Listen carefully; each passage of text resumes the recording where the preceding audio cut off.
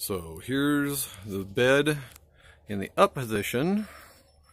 I reach over here. We've got both the momentary switch and the full switch.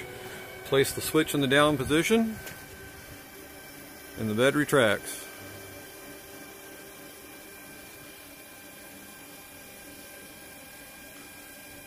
This is just roughed in. It's not the final product yet, but I had to have it in and running before I could do any of the other modifications to the rig. It's 2 linear guide rails on the front. The linear guide rails absolutely located in space. Now, I can momentary activate it up, or I can put it on straight up and down.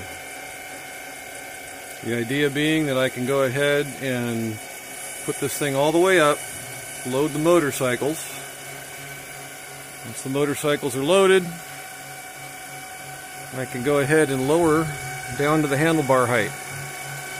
Basically, once we get to here, I've got 56.5 inches to the bottom of the bed between that and the floor.